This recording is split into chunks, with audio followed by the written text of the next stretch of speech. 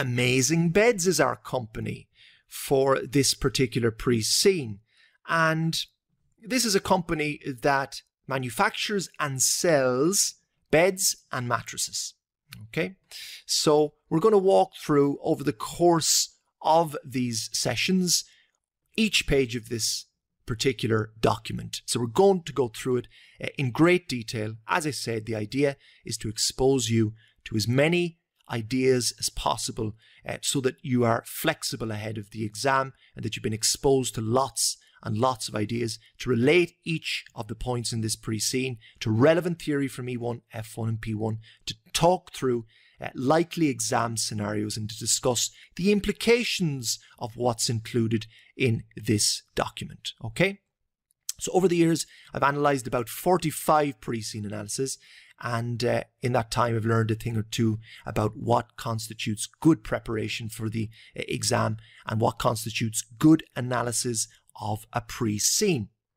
So let's get right into it. Your role as a finance officer working within the finance department of AmaZZZing Beds. So you're pretty low down the food chain, so to speak. You are starting out as a lowly finance officer. You're going to be reporting into managers and senior managers. You might interact with the odd director here and there. Many of your interactions are likely to be with other finance colleagues, but you should not be surprised if occasionally you get a request on the day of the exam from a HR person, a marketing person, etc. And if that is the case, you need to be careful and adopt the mindset of a finance officer, and also keep in mind who it is you're speaking to. So if you're discussing with a HR person the pros and cons of an activity-based costing system, you need to be careful.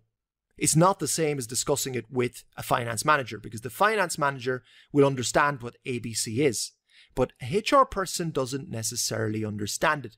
So if that was the case, you were discussing ABC with a HR manager, you would unpack the terminology and explain briefly what ABC actually means before you would get into the pros and cons of ABC. Okay, so that's just an aside for the moment. So you're a finance officer and you're mostly involved in the preparation of management accounts. So that's P1 covered. Okay, you think, fine. Okay, they're narrowing my focus here. I can just focus on P1, right? Wrong. Unfortunately, it's not as easy as that, because you also prepare financial statements from time to time and you respond to queries that people have on financial reporting. So we're bringing in F1 here. And more than that, you're expected to provide information to managers who to assist them with their decision making. So you're not the decision maker in this business, are you?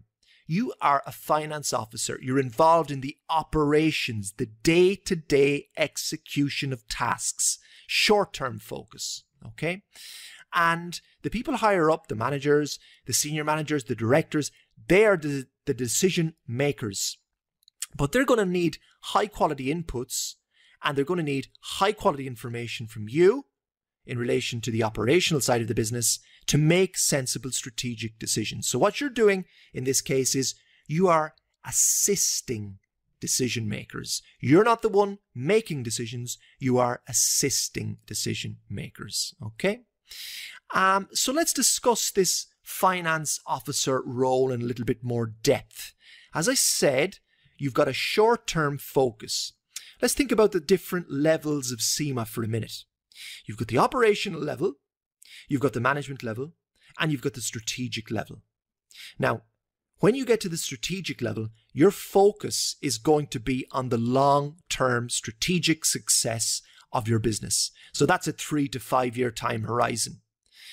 You're going to be thinking about, the markets you need to go into, your pricing strategy, new product categories, etc. With the management level, it's more about the medium term, maybe 1 year focus. So you're talking about longer term financing, putting that in place, etc. And you're kind of engaging more with the leaders of the business.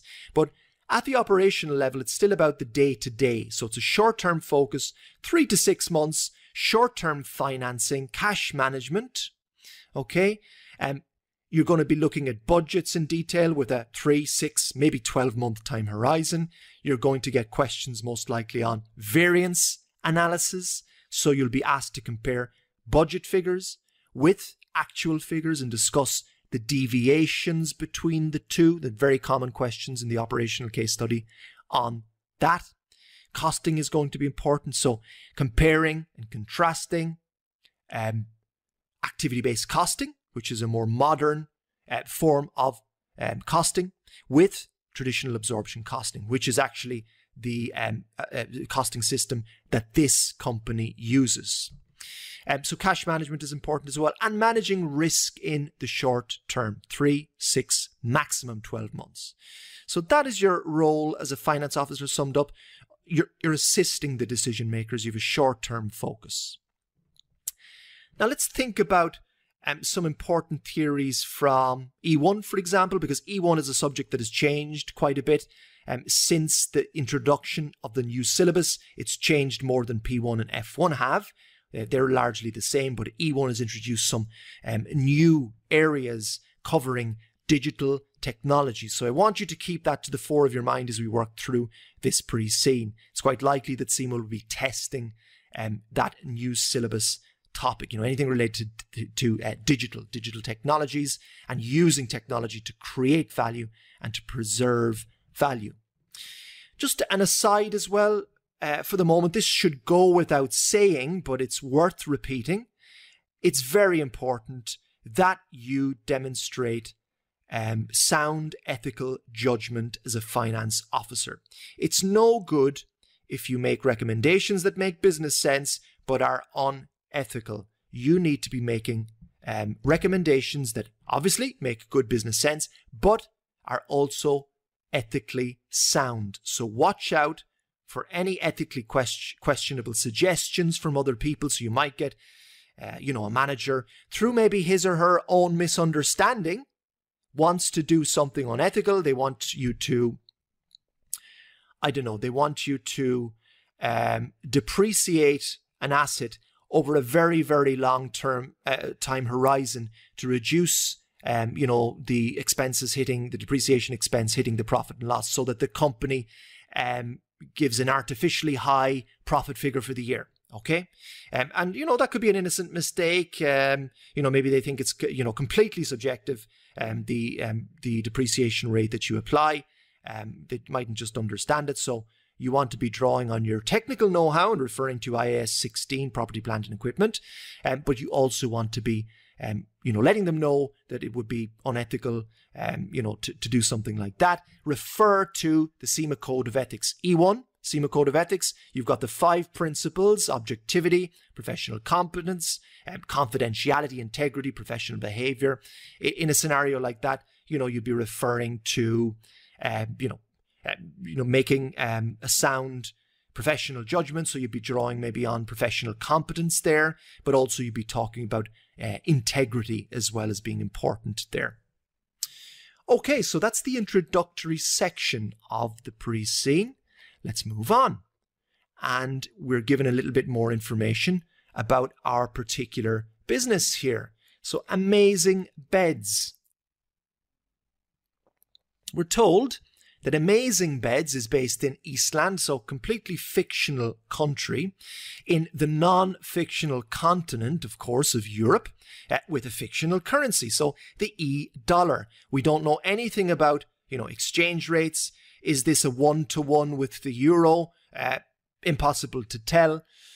But there we go. It's the $, Iceland. So what do we know about Iceland? Well, we're told, I believe at some stage, that it's quite a developed economy, or rather the implication would be, if it's based in Europe, it's going to be pretty well developed. And of course, there are pros and cons that come with that. So the pros would relate to Iceland most likely having quite good infrastructure, so roads, buildings, etc. Their education system would likely be quite good as well. So that would mean, a pretty highly skilled workforce for a company like AmaZZing to recruit from. Also, it's going to mean that their customers have pretty high purchasing power. So, that's obviously all positive. Now, on the cons side, with quite a developed economy like this, it's probably going to translate into higher factor costs. So they're going to need to pay their workers more. It's going to cost more to produce what they're producing. And it's quite likely as well that Eastland would have quite stringent regulations, which is obviously a cost of doing business. So we're told that the company, first of all, sells mattresses and beds through its network of 120 stores throughout Eastland, and indeed through its own website. So, as I said, E1, all things digital, an important consideration with the new E1 syllabus. And already we're seeing here the potential role for technology for this particular business. So they're not just selling through physical stores, they're selling through their website as well. So the digital strategy is going to be important. It's the country's largest bed and mattress retailer based on revenue, we're told. So good news early on. This is a pretty major company. And AmaZZZing Beds, we're told, they sell all of the major brands of mattresses and beds, as well as their own brands. So not just selling, but they're manufacturing as well. So they're doing both. They're a retailer, but they're also manufacturing at their factory in Eastland. And we're told, interestingly, in this first paragraph as well, that the company is not selling mattresses outside of Eastland. Okay, so let's unpack this first paragraph here in this introductory section a little bit. We've talked about Eastland and the relevance of that for our business. What we're seeing here is a business that is doing two big things. They're selling and they're manufacturing, okay? So they need to get those two things right. And we're going to be discussing the importance of their retail presence, the experience in the stores, and I think they're doing that pretty well. The signals are throughout this pre-scene that they're quite good at that. They manage the customer well, and they create a pretty good customer experience in their stores. I think what they're doing less well, and don't worry because we'll unpack all of this as we work through the pre-scene, what they're doing less well is the manufacturing side of the business. There are lots of indications that they have very outdated production techniques, and there's a lot of room for improvement there. I think it's very interesting that they're only selling within Eastland. They're the #1 player in Eastland. And in the next paragraph, we're going to see, I raise the question whether they're reaching saturation point in their domestic market. And I think it might be the case now that they're overly reliant on that one market of Eastland. So, if a big recession hits in Eastland or whatever, it's going to impact the purchasing power of their customers, and people might start holding off on buying beds and mattresses. They'll hold off for a couple of years to replace their current mattresses, for example. So I think it's a very likely exam scenario that the company starts to explore selling outside of their domestic territory. And an obvious way into other new markets is through the website, because it allows them to sell. Of course, if you've got a website, you're not constrained in the same way you are with physical stores. You can reach any market in the world, potentially. So that gives them an easier way into new markets. Of course, they need to set up distribution networks, etc. in new markets, but the website is their window for the rest of the world to look through. So that's their way in. And I think it's quite a likely exam scenario. So let's keep that one in mind early on. So let's talk about the history of the company in the next paragraph. So we're told that the company was founded in 1978. So what's that?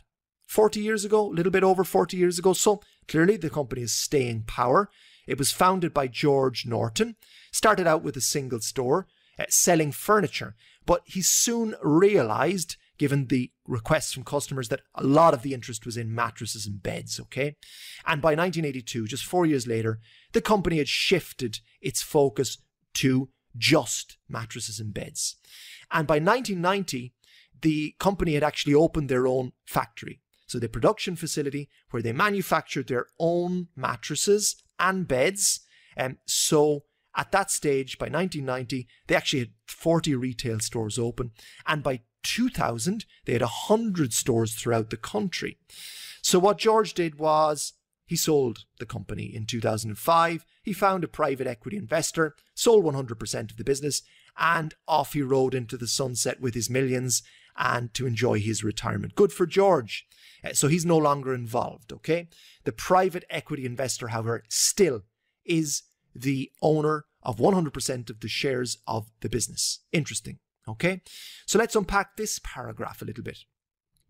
What strikes me here is the rapid growth early on and a hint perhaps that the company is reaching saturation point in Eastland. Okay, so think about it.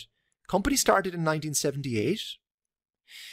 In 12 years, so by 1990, they had 40 stores. So they've added 40 retail stores. Great, great start.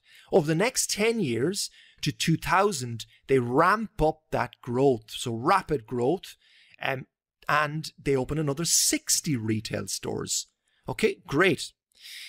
Then, over the next 20 years, so from 2000 to 2020, they open only 20 retail stores. And in that period, we've got the private equity investor coming in and taking 100% of the shares. So what's going on here? The growth is slowing clearly. As I said, I feel that they might be reaching saturation point in their domestic territory, and that would indicate that it might be a good time to start exploring other markets. Private equity is interesting. Okay, so with a private equity company, an investor comes along, typically they'll buy the entire business, and the idea is that they will streamline operations. So they'll often cut what they deem to be unnecessary. They'll often make people redundant, and they'll try to, try to ensure that there's a leaner, meaner company that comes out the other side of the takeover.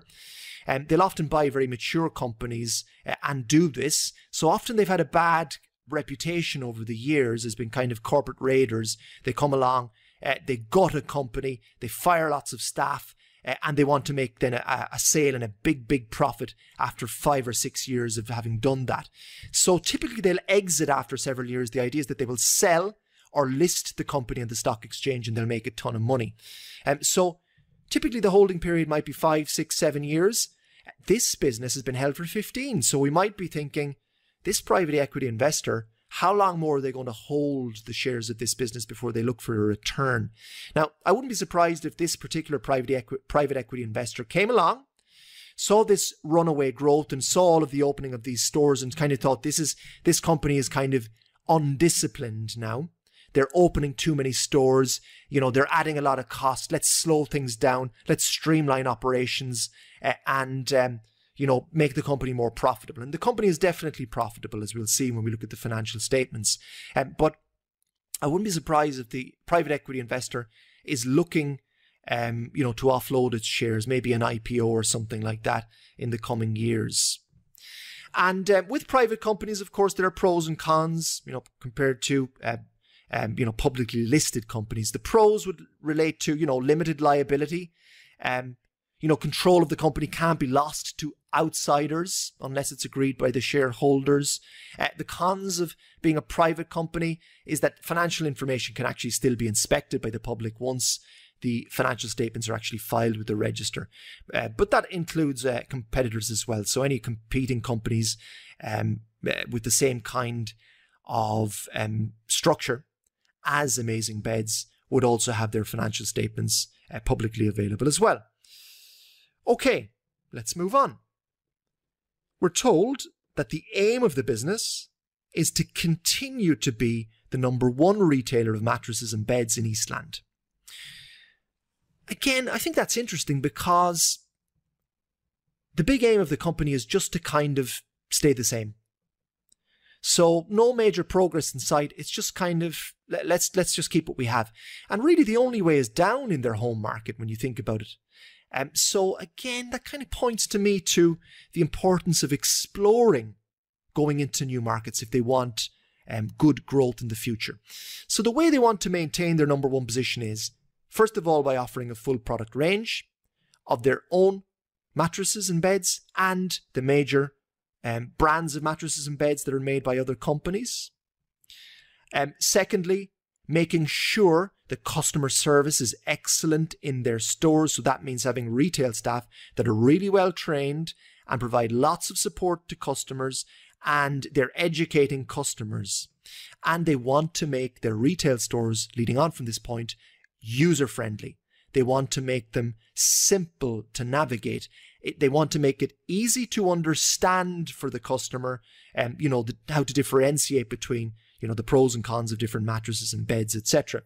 I don't know about you, but I'm not an expert on mattresses, or at least I wasn't before this pre-scene. So if I went into a furniture store and I was looking at different mattresses, they all kind of look the same to me.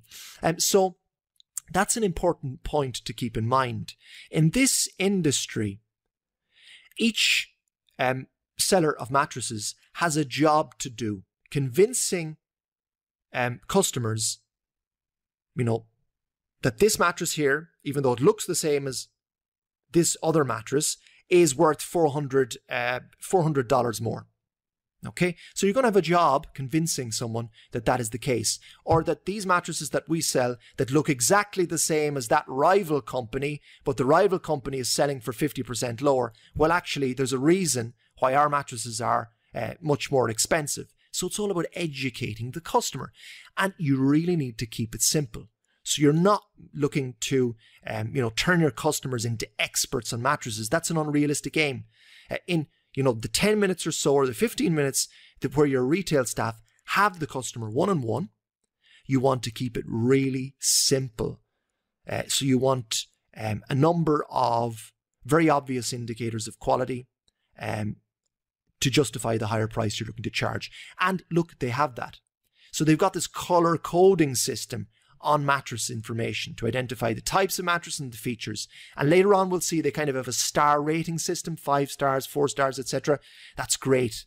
That's what I need if I go into a mattress store. I need something really, really simple. I need to be banged over the head with something that's really easy to understand if I'm going to pay more for this mattress compared to the other mattress I saw that looks the exact same. So what the company is trying to do is they're also trying to stand out from the crowd. There are lots of online retailers of mattresses that have sprung up, excuse the pun, in recent years. And they're trying to create a unique customer experience, and they're trying to justify higher prices. So at the manufacturing facility, we're told that AmaZZZing Beds manufactures its own brand of sprung mattresses, hybrid mattresses, and divan beds. Don't worry, we'll discuss what all of those terms mean soon. They have a small R&D team that's always looking at how to improve mattress technology. I was surprised to see, this expression, mattress technology, but it's becoming quite a thing, okay? The materials that go into a mattress, even smart mattresses and smart sleep technology is becoming a thing connected to, internet and other smart devices. So that is an area of growth, undoubtedly, and the company needs to be keeping an eye on that. We're told that approximately 30% of the company's revenue and 33% of its gross profit come from their own mattresses and their own beds, the ones they're actually manufacturing. Now, that indicates to me, that obviously they're more profitable, perhaps, than the other brands that they're selling. So they're not paying a premium, obviously, for their own mattresses, whereas the mattresses that they're buying in from other manufacturers, obviously those other manufacturers need to make a profit, so you need to compensate them, so they're less profitable. But the own mattresses, they represent 30% of revenue, but even more in the gross profit area. So that means probably that the company can secure cost savings and secure higher profits if they were to manufacture more of their own mattresses and beds. And that's a point I will come back to later in the pre-scene. So revenue, we're told, for the year to the end of June 2020 was $174 million. 64% of that was for mattresses and 36% for beds. So mattresses is the big area, more so than beds. And the company is employing 1,160 people, with the split as follows. So most of those people, almost the majority, 50% exactly, are working in retail. So that points to the importance of the retail experience for this business. Most of the employees, or half of them, are working in those stores, engaging with customers, trying to convince them to part with their money for a mattress that looks the same as all other mattresses, okay? Trying to justify a higher price. 25% are working in the factory, 15% are working in logistics, and 10% are working at head office in other support areas, such as finance. So you're working in that 10% segment at head office. So we're presented here with the team of directors running the business. So these are the decision makers. It's possible that you will engage with one or two of these on the day of your exam. Bear in mind, as I said before, that if you're dealing with someone who's not from a finance area, just be careful to explain certain financial terms that you might use. Don't assume that they understand what something from F1 or P1 actually is. You don't need to spend a long time unpacking the term. Just 2 to 3 lines just to explain at a high level what a certain F1 or P1 theory is. Okay, the directors. You've got the CEO first of all, Ben DeLuca. Now, Ben came on the scene in 2005, which is interesting because that's when the private equity investor came on the scene too. So probably what happened was the private equity investor appointed Ben as their go-to guy. This is their appointee most likely. Now, he might have come in with the instruction from the private equity investor to get costs down, to improve efficiencies because they wanted a more profitable operation. And that may well have been the case. So Ben has been on the scene for 15 years, so he's got experience in the role. He's been involved in the furniture business for a long time, and he is the key point of contact with the private equity investor. So they're obviously a major stakeholder. They need to be kept informed of everything going on at the business. And it's interesting here that Ben has a big interest in all things green and in ethical issues surrounding the mattress production and recycling. Okay, so we're touching on points from E1 here. CIMA Code of Ethics in relation to any ethical issues. So that could relate to, for example, a supplier that the company is working for, where it's discovered that they are using environmentally unfriendly production techniques, they're polluting a lot, and the decision needs to be made whether you need to keep working with that supplier or whether you need to cut them. And, someone might come along and say, yeah, they offer such a good price, let's just keep working with them and keep it hush-hush. So you would have an ethical dilemma presenting itself there. And of course, as well, in relation to, being environmentally responsible, we're touching on corporate social responsibility, which is an E1 topic. So I think, recycling is going to be an important area for this particular pre-scene. Later in the pre-scene, it's mentioned that only 20% of mattresses in Eastland are actually recycled. So that obviously creates the impression that there is a lot of room for improvement. So Ben might be leading the charge here, that the company needs to recycle more of its mattresses and they could potentially save money there and do what is right for the environment. So that would be a likely exam scenario. Then we've got the retail director, key person here, Mina Patrick. So Mina's been around for a long time. She's been at the company for 25 years. She started as an assistant store manager, so she worked on the ground. She seems to know this area inside out. That would be the expectation. She's responsible for the operation of all 120 retail stores, and she is keen to ensure that the customer experience is easy and pleasurable. So the ambience in the store is really important, and that word again, easy. Keep it simple. The color coding system, a star rating system. Don't overwhelm the customer with jargon. Don't confuse them with the industry terminology related to, the makeup of the mattress, etc., etc. You want to keep it simple. And you have a far better chance then of converting your visitors into buyers. Okay? So a great way to differentiate the company from online retailers who don't have the ability, to grab the customer and to walk them through a physical store and have them touch the mattresses and the beds, and the smell of the store, even the whole experience, and to engage with a knowledgeable retail worker in the way that AmaZZZing Beds is able to do. So 25 years of experience. She's likely to have an intimate understanding of the customers and products. And very, very interesting here, it says that she's knowledgeable about sleep science and wellness, and she wants the company to expand in these areas. So we're going beyond your regular mattresses and beds. We're going into the area of technology. Now, does the business have that know-how in company? Probably not. You're talking about software developers there.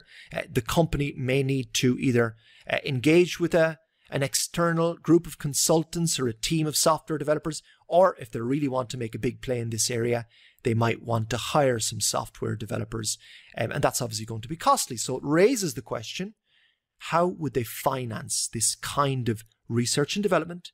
They've got a small R&D team at the moment. Maybe they need to ramp that up if they're serious about, making smart mattresses that are connected to your smartphone, your wearable devices like your smartwatches, etc.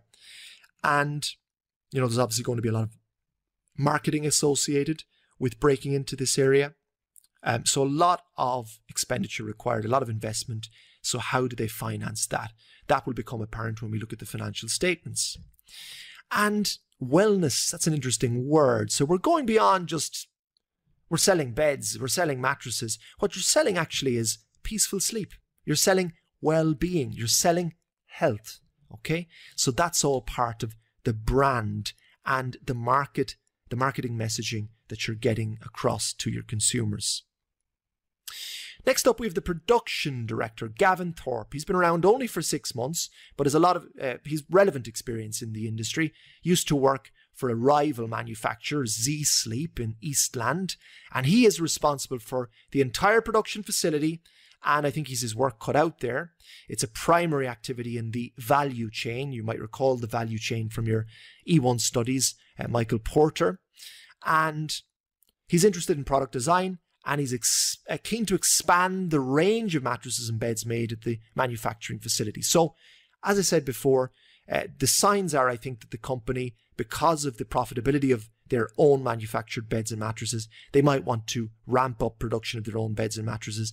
And later on, we'll see in the pre-scene that customers seem to be very satisfied with the manufactured beds and mattresses made by AmaZZZing Beds. Again, an indication that the company would do well to expand production in their manufactured beds and mattresses. And currently, they're not manufacturing many types of beds and many types of mattresses, so they can definitely go into new types of mattresses and beds.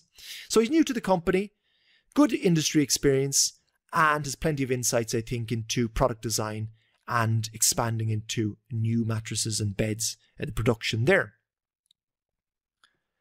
Purchasing Director Mo Singh is up next. Okay, so responsible for the purchase of raw materials, but also completed products bought in from other manufacturers. So these are the other beds and other mattresses made by other companies.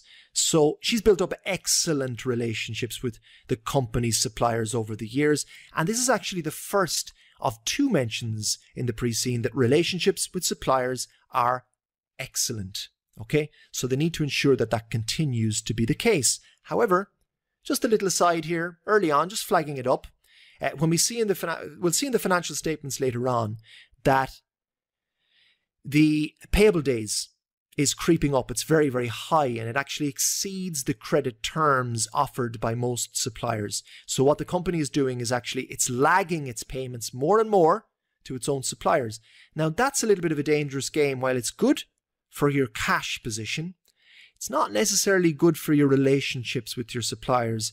If you're taking 2 months or 3 months instead of the agreed 1 month to pay your bills to your suppliers, you're going to annoy them.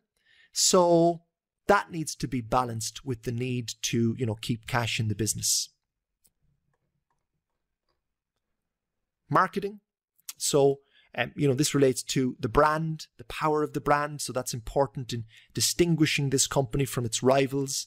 We've got Hélène Hugo. She's been around for 5 years. She used to work at one of the largest marketing agencies in Eastland. So good mix of experience and education just throughout the board in general. I think, there are good signs that we've the right people in place here. She works closely with Mina Patrick on the branding of the business. So Mina, responsible for the retail experience, and, the marketing director has lots of input there because it impacts so profoundly on the brand, the experience in the store. And she was instrumental, we're told, in relaunching the company's brand 4 years ago. So again, marketing, a primary activity in Porter's value chain, so you need to get it right. Jack Norton, he's been around for 25 years. He's the logistics director, so responsible for the delivery fleet of vans that the company has, and getting the products out to customers on time, and transporting beds and mattresses all around the country.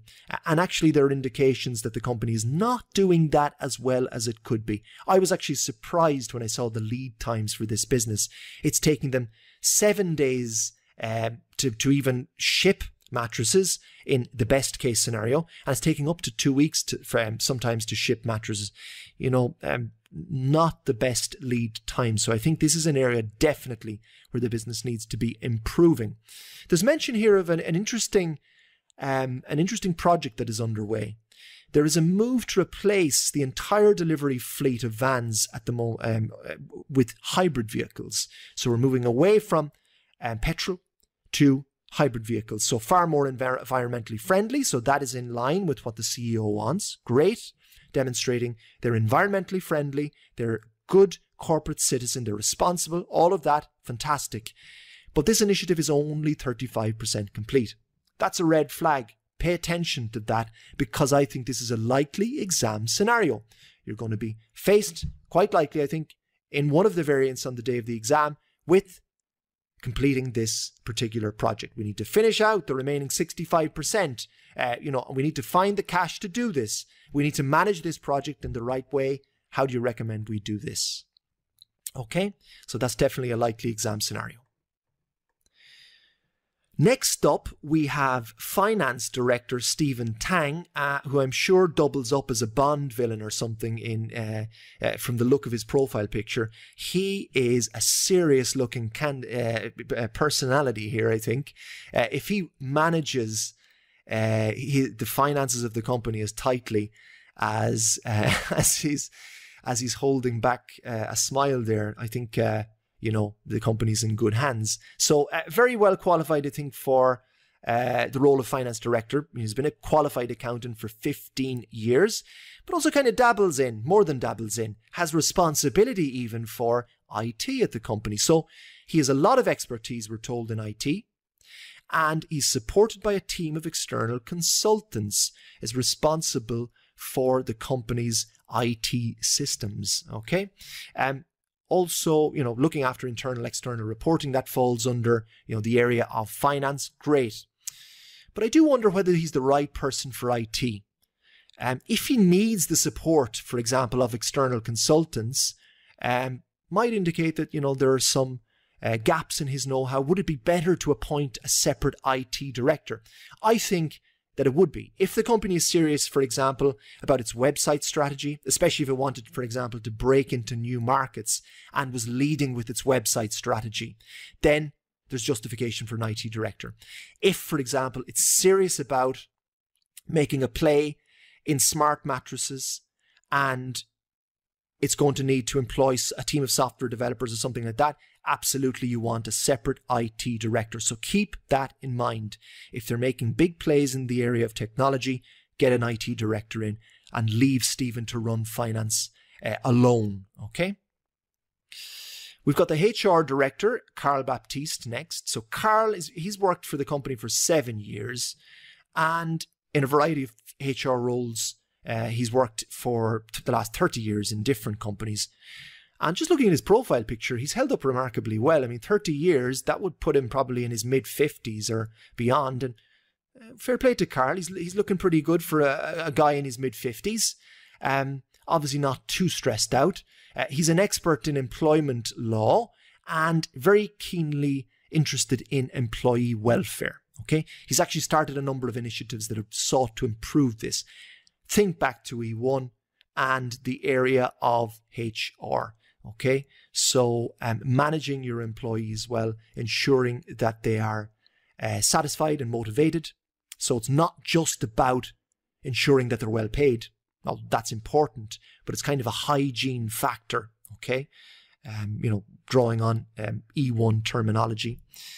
You want to go beyond that. You want to ensure that they're actually motivated, satisfied, that they have some responsibility, that they're engaged, and that will ensure that they're loyal to your company.